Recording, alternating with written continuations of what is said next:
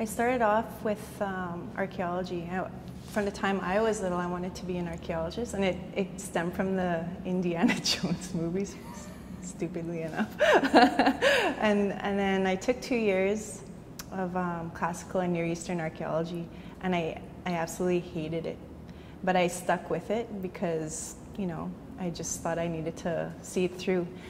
Then I took an art history class with Ruth Cuthand, who's a well-known Aboriginal contemporary artist, and I fell in love with art history. I've always liked history, and but when I came across art history and I just started researching and looking into artists, and I just fell in love with it, and I just knew that art history was what I wanted to focus on. So I did a 4-year honors degree in art history, and I focused in on contemporary Aboriginal art. And I learned a lot about post-colonial theory and, you know, that type of thing. I had a great mentor with Lynn Bell and her husband Keith Bell, ex-husband, sorry. So I learned a lot from them. And another person that really influenced me was Gary Young, who's an artist out of Saskatoon.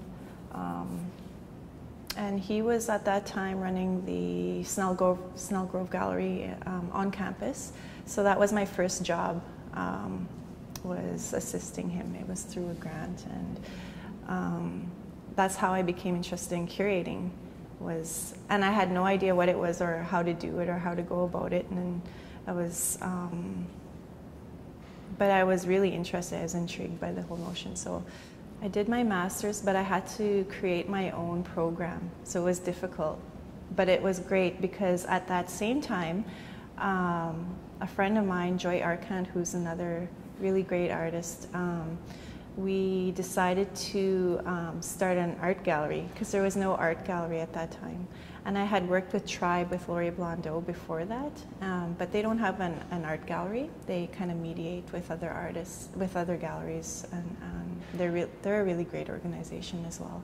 And I learned a lot from Laurie and Artist Run Center culture. So we started the gallery and just started writing grants and curating shows. And I met Wally at university, but he was a great support at the Redshift Gallery for years, and he created some of his work there. And there was a lot of artists that came through and volunteered, and you know, I learned a lot from other artists and other curators. I met a lot of people those years that we ran the Redshift Gallery. As I had a residency through Canada Council. They give out 2 grants a year to Aboriginal curators, emerging curators, and so I had a grant through them with the AKA Artists Run Center in Saskatoon. And so my name was online, so I think that's how she came across my name. Yeah, and then I choose the artists. I've always kind of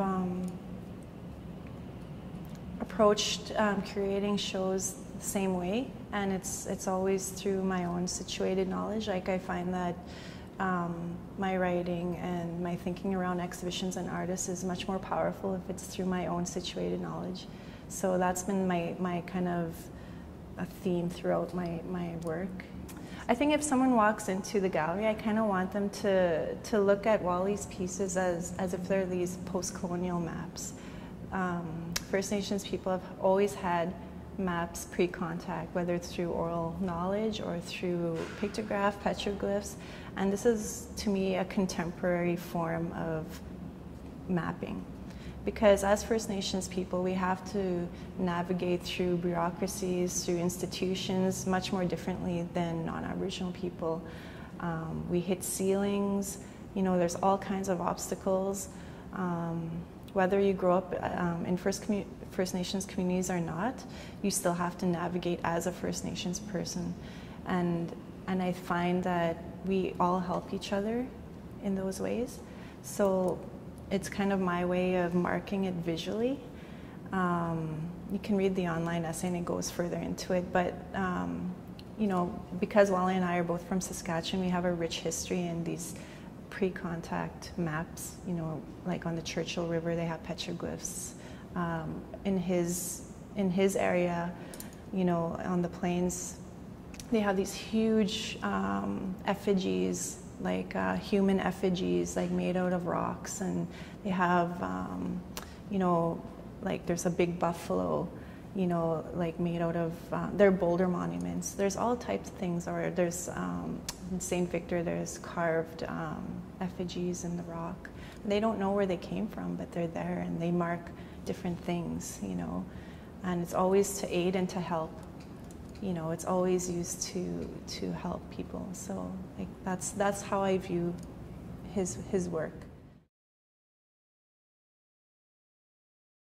Well, I've always been interested in art, and like these drawings by younger children. I was drawing on rolls of paper in school, in elementary school, and it was encouraged by my teachers for most of those years, and all of my life I've just been encouraged by people, and so I've been developing over the years. And I guess I remember in school they used to say maybe they would, I don't know if it was just selecting kids that were interested in it, and saying, oh, there's, I remember there was a guy named, I think his name was Pedro, and then there was me, and I was always jealous of Pedro's drawing because he just draw like perfect horse heads. That was his thing, and they were perfect, and I was always thinking, God, that guy is such a good artist. And then I think and then in high school there was another fellow, Jude, and so it was always sort of like we were the artists, and people would just sort of say, you know, oh well, he's an artist, so let's, like, you got to give him like extra room, and I was always getting extra credits for this project or that project in school, but yeah, I just carried that through right to university and pushed through. I mean, there was questioning and doubting and through the years. I mean, there was a time there I was working with kids in foster care and social service type organizations and justice, and I still have a lot of passion for that kind of work, sort of like advocacy and just real grassroots activism, and maybe that comes through a little bit in the work. Some maybe not this work or that work, but a lot of my work has themes of social responsibility and sort of historic knowledge and sort of what's happening today in the politics of whichever. Sometimes I'm thinking of my work not necessarily as the particular like racial relations, but more in terms of class relations too. And I think of it in that terminology as well. Felicia and I, we've always talked about, our other First Nations curators and artists have talked about like just First Peoples around the world and how these struggles are, like, you know, she said colonialism and that sort of idea between have and have-nots and the history that set that up. Yeah, I started at the U of S, and again, I was in art, and I was it was a weird little program, anyways, I almost went into geology and geography. I was getting really good marks in both of those areas, and I was getting letters from the head of their departments just saying like, your marks are really good and you should consider going into our program full time. And I wasn't getting no such letters from the art department, so I took off a couple years from school. I came back and I finished up at the U of S, and I was proud of the work that I finished there. Large portraits, and I started to get an idea of what I was going to do and who I was as an artist. And then I spent a few years out as an artist, working and making art, and having a few shows. And then I went back to school for my Master of Fine Arts, and I went to a program down in the States at Rhode Island School of Design, and I studied with a fellow there named Dwayne Slick. And I finished that a couple years ago, and so it's been a journey. I started doing these large portraits in university in my BFA, and I was really looking at artists like Chuck Close, who would commit to these large portraits and cropped in faces, and I wanted to do that. And my work was at that time, I remember that one piece, it was a little bit off center, so I had to add a canvas to the left of it, and then the painting didn't work, so I had to add a canvas to the right, and then it wasn't balanced, and then I added a canvas. So I just, for that piece in particular, I just kept adding canvases to it, and that's sort of where my jigsaw mentality started to come in, and where I would assemble a large work with the multiples and the pieces and the sort of collectiveness that Felicia was talking about in her thesis, or not thesis, but curatorial statement. So that sort of continued, and this idea of like just solving problems was carried through to even the circuit board works. I mean, the first star blanket I made was in response to a show I was doing about Aboriginal or Native First Nations people. In the U.S. they call it Native American, in Canada it's First Nations, but it was Aboriginal, and now it's, anyways.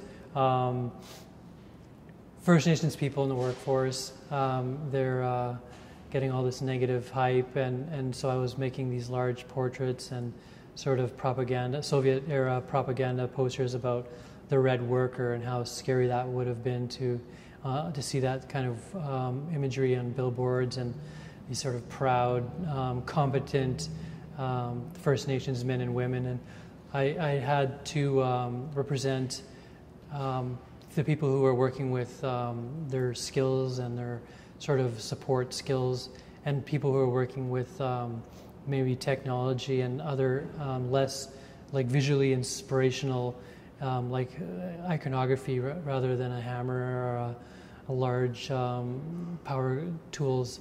How do I paint somebody without a computer terminal? So I addressed that through the use of the actual material of technology, the motherboard, the circuit board, and I coupled that with the traditional activity of quilting, and which on the plains took the shape or the form of quilting bees, or groups of ladies typically that would gather together and quilt blankets or clothing just from the scraps of material. As you know, a full sheet of material was expensive, so like typically, and not just for First Nations people, but any settler or people in society where money was an issue, the scraps were generally what they used to assemble the quilts and large tapestries.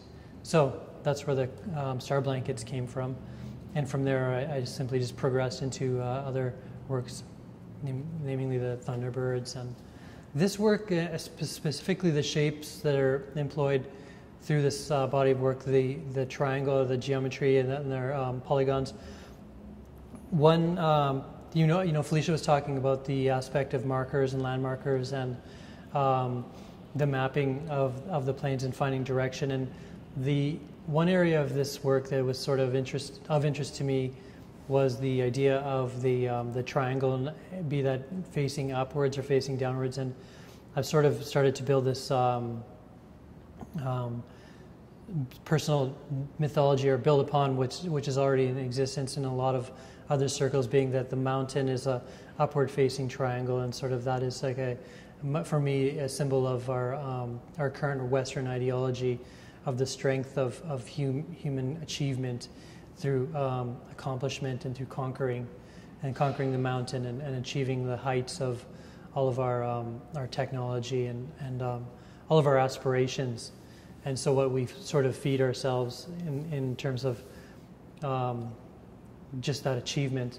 And then the downward facing triangle being the cave, or the return to a subterranean environment. And so what I've assigned to those sort of two polar viewpoints is the mountain being Olympus, or the masculine, and where we live today, and the cave being the feminine.